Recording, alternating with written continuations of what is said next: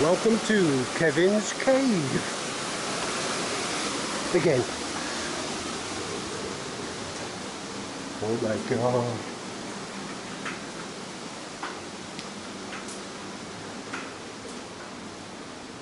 Whoa.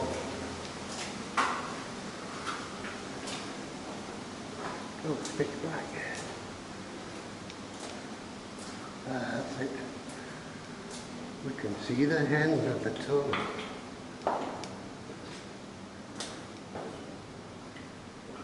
We're locked in the tunnel.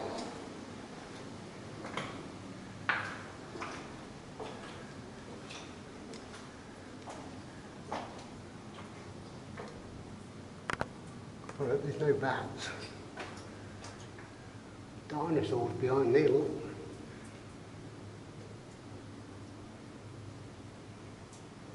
Oh, Rex, you alright, Rex? Well, we can see daylight that way. Oh, this is a spooky tunnel.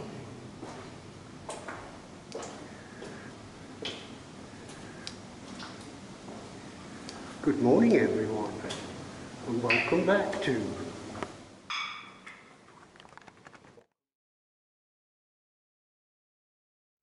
Johnny Star's ZXR Part 2.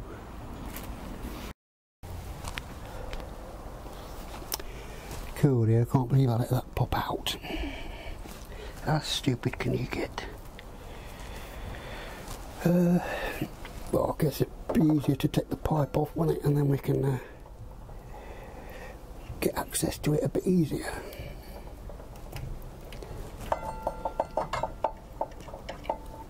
Just gonna stick it back on there for that, so I can undo the bolt.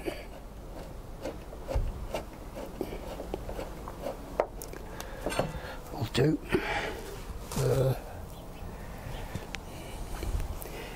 There's my spanning on under the banjo bolt, which I believe is a 12mm. Yes, it is.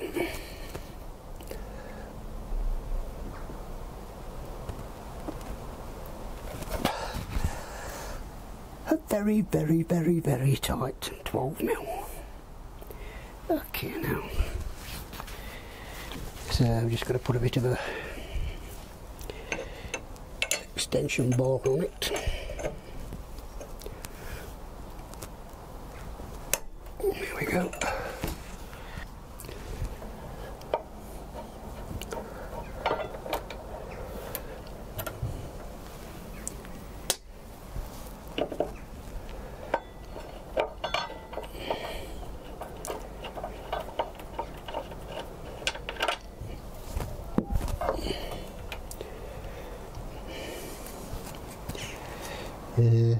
We're going to lose the brass washer.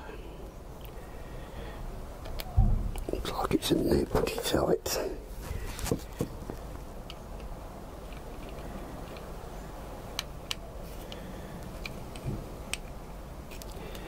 Nope, don't look like that wants to come out. So now we've got to undo these Allen bolts. So I think I'll move over to my homemade workbench.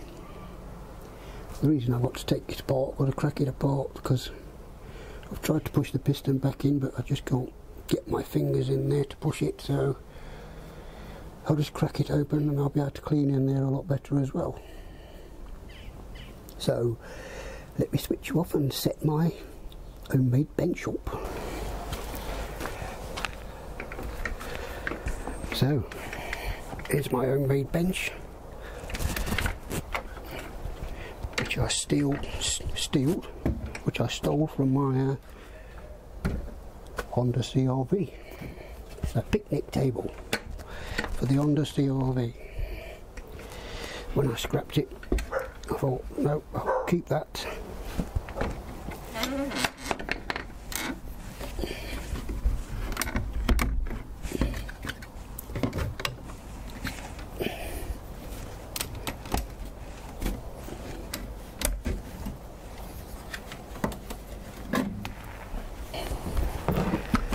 Okay, so we just have to crack open these 4 Allen bolts. Get the right Allen key first.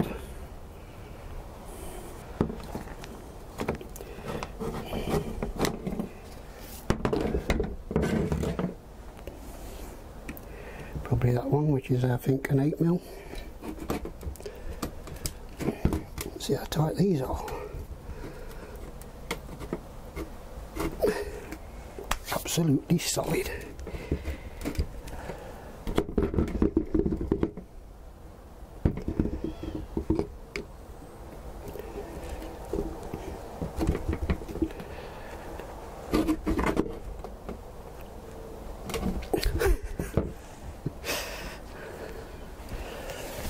Oh my God.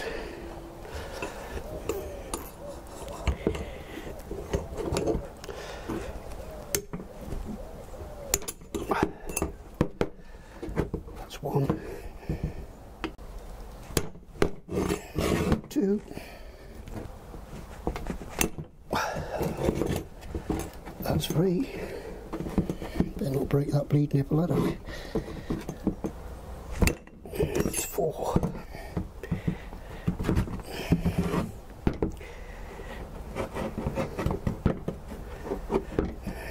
These aren't the proper calipers for the ZXR750H1 because it's been converted to upside down forks.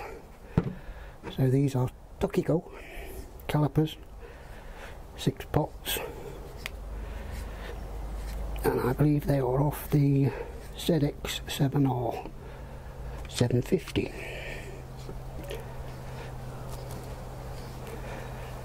Not 100% on that, but that's what I was told when I bought the bike, or when I bought the boxes of bits of the bike. This bike was actually in boxes when I bought it. The green paint had been done on the mudguard and the petrol tank and the seat, but the belly pan I had to make. I think I got that from a slingshot, Suzuki slingshot. God, look at that bit manky up. And the wheels are totally a different green, but you don't really notice on camera. Painted those myself. Made the seat. What's it called? Subframe. The original subframe was aluminium, and you can't weld aluminium because they ain't got the proper stuff. So I bought a subframe from, I think it was a 125 KTM. Chopped it up and welded it back together into the shape I wanted.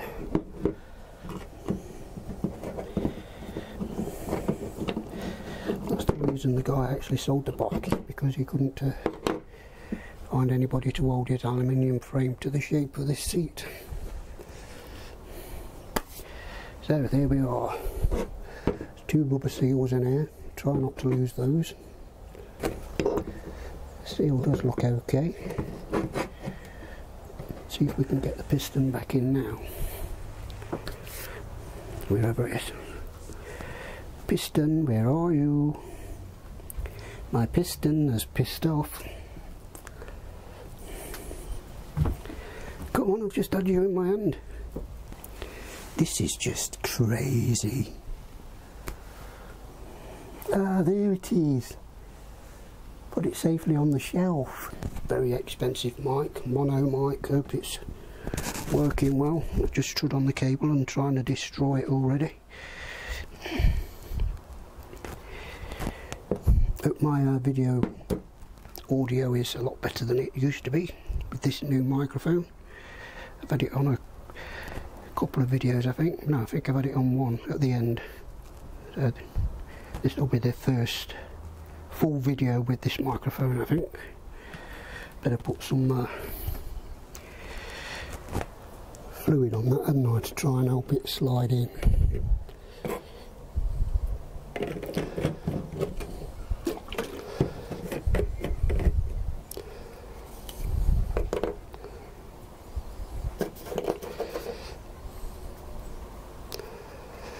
Okay, let's see if we can push it in.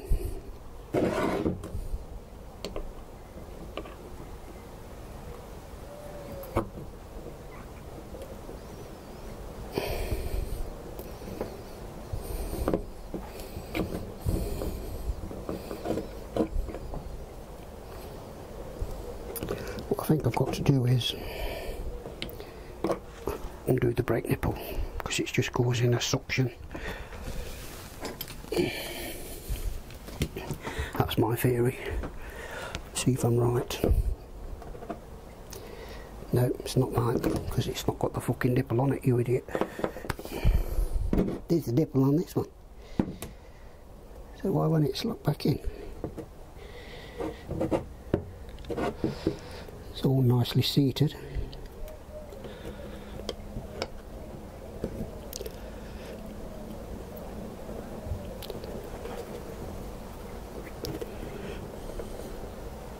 Haha, just a little bit of persuasion and it should go in nice and easy.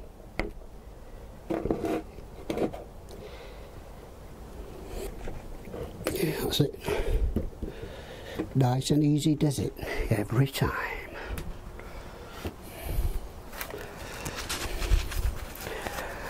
So give these a good clean up.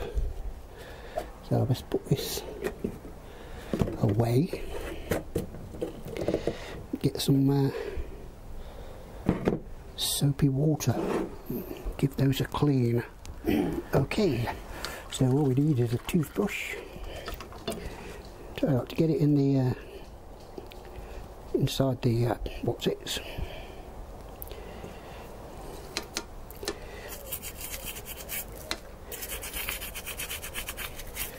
Just putting my thumb over the seal so I don't get any water in it. Same on the other side.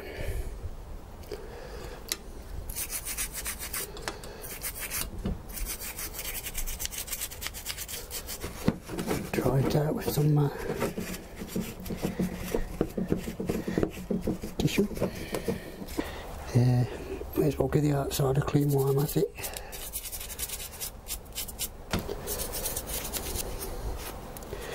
Okay, so I'll just do the same to the other side.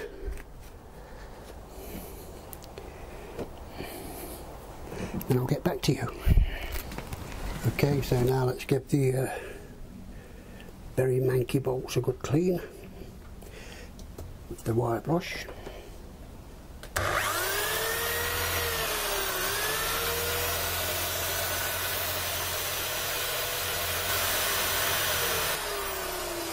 There we go, one down, 3 to go. But I must say, if you are doing something like this, make sure you've got your drill on reverse, so the wheel's spinning that way. Because if the wheel's spinning that way, and you're doing that, and it slips out of your hand, it's just going to shoot straight into your face. So have it going that way, and then it's just going to shoot off down there somewhere, rather than up here. But you know, you probably already know that. There might be some young ones out there that you know,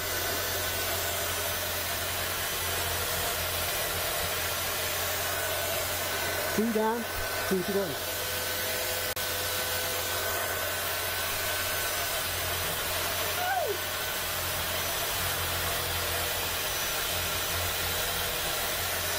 And you're probably better off wearing some gloves as well.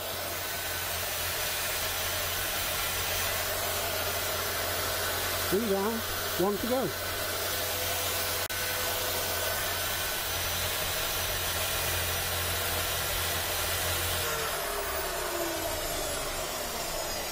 Well, I'd put some sort of grease on them, do you think? I would probably clean the threads out as well. The threads aren't on this one, the threads are on this one, but they look alright, and the main reason I'm not going to clean the threads out is because I haven't got a tap and die set that fits it. But they should be alright.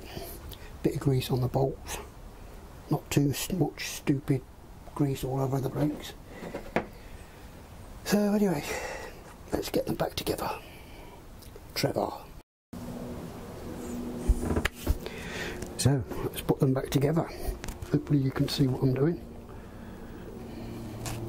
If I stand here, yep, I think you can see. Make sure the seals haven't came out. Make sure the seals haven't come out. Put your other half and line it up.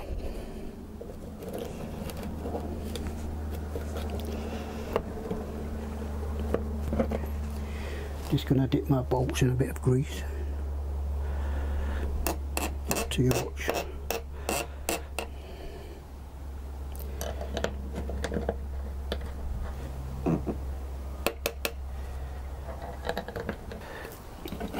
Don't put too much grease on, because as we all know, grease and brakes, not really recommended, is it? Whether this is going to melt or not is high temperature grease, but I suppose it could melt with the hot brakes and run into the brake pads.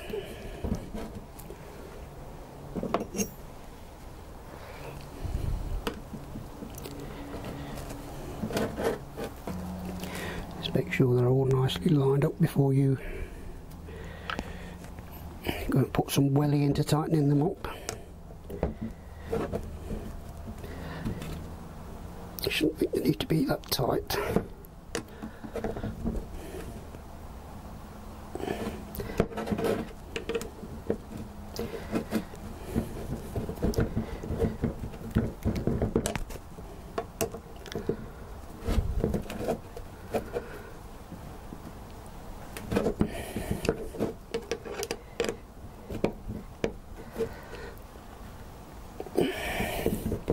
And there we go.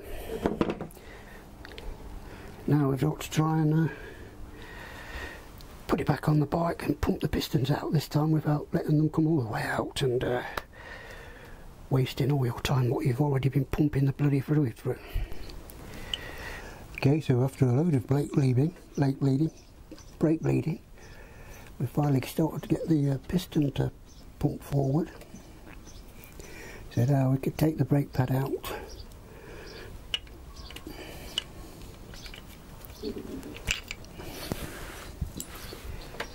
And make sure we give all the brake pistons a good clean. See if I can pump it out a bit further.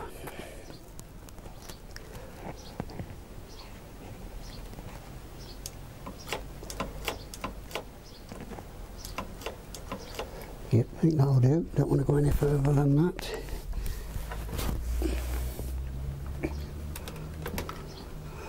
And all I'm doing is soapy water. I'm just washing the pistons with it.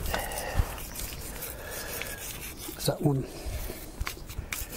all done, so to dry it off with a clean rag, wherever my clean rag is. And dry it off with a clean rag.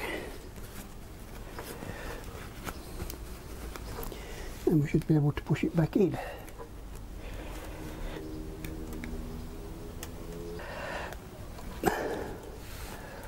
Pushed it in part of the way. Should be able to push it in all the way, but it's sticking my thumbs a bit. Just put a bit of rag on it. And push it in all the way. There we are. Then we're going to have to try and trap it with something and try and get the other pistons to come out one by one. So I've just found an old handlebar weight just to trap in between that piston, because I know that piston's been done. And then if we pump the caliper again, one of the other pistons should come out. Then we could clean that one as well. Okay, so one of the pistons has come out on the other side of the bike. So now we can take the pad out and clean that one. So again, we'll just use the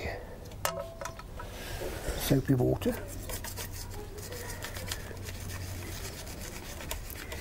Yes, it's got salt in it, but not enough to give you blood pressure.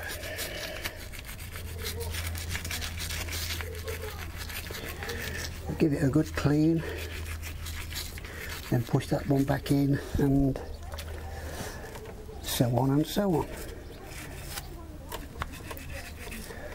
So when I've done all 12, when I've done all 12 pistons, I'll get back to you. Yeah, look at that lot. Just using cable ties on the ones that I've done. Seems to be working out as a good system. See now, I've got those, done those 5. Just got to pump that one out and clean that one, and then I can go on to the other side.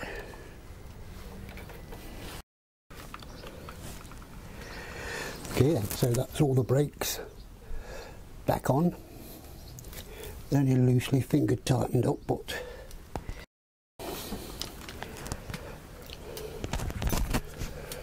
both sides are all done, all bleeded up.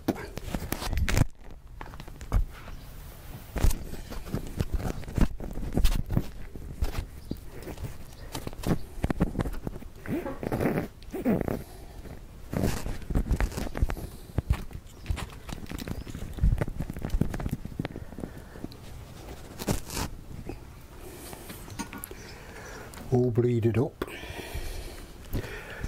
You do press the brake though, but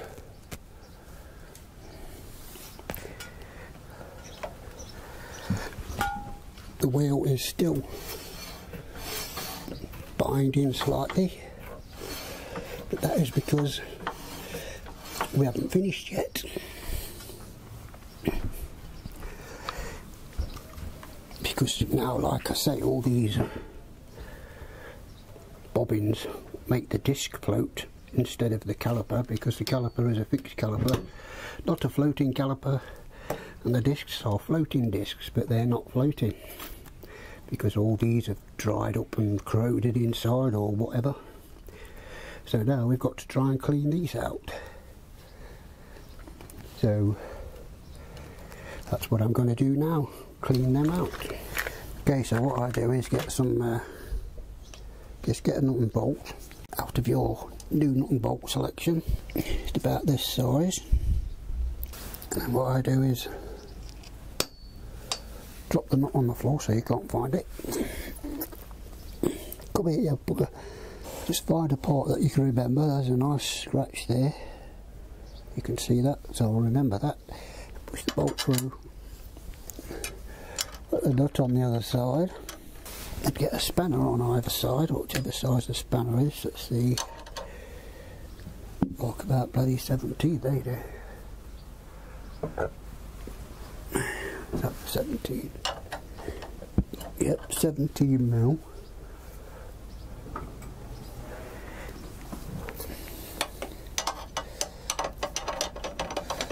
Stick a 17 mil on that side, and then tighten it up, and then when you twist the bolt,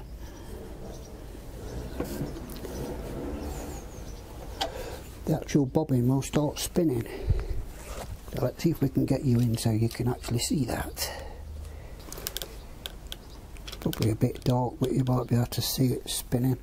If you look at this part here, you should see it spinning. Hopefully we're in focus. Get the right spanner on it. You see it turning.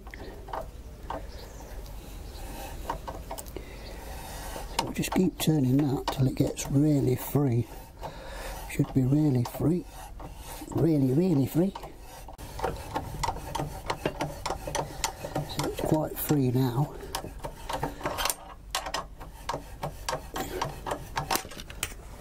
Oops. And just take your bolt out and go on to the next one, and just carry on like that until they're all loose. And then your disc will start floating again, and your wheel should become, see there, it's really stiff there in that part. That's because the disc is actually out of line, because these have dried up, and that's that one. And just carry on going through them all. So when I've done them all, I'll come back to you and we'll spin the wheel again. See, it's seized up there, stiff, nice and loose, stiff again. So let's see if we can get this wheel really free by just working on all these with them on the bolt. Okay, here, look, so now we're on the last one. Let's just do the last one and let's see if we've freed the wheel up completely.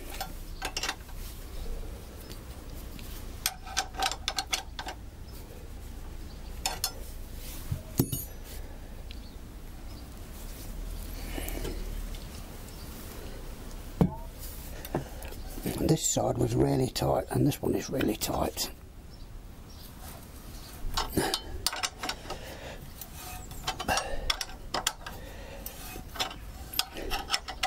Really, really tight.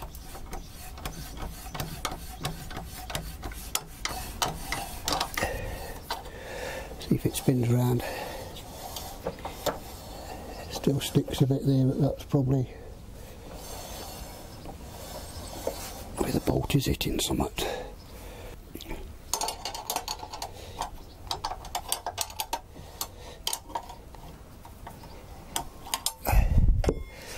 So let's get that out then.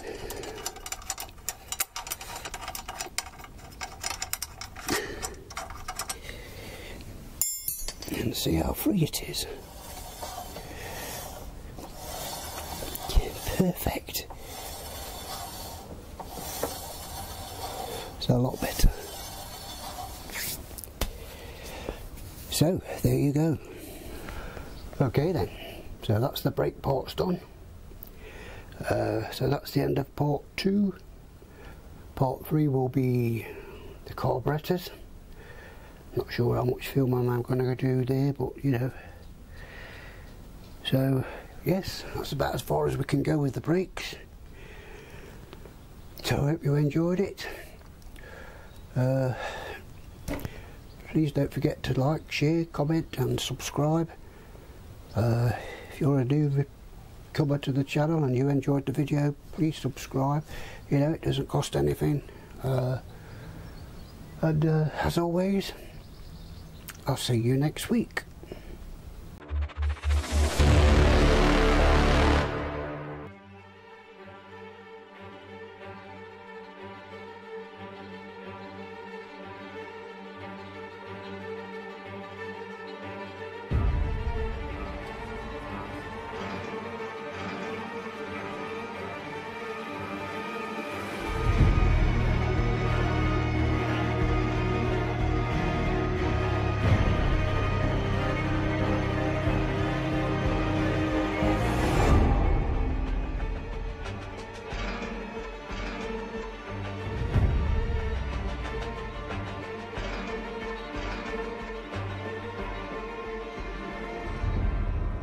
I'll see you in another life, brother.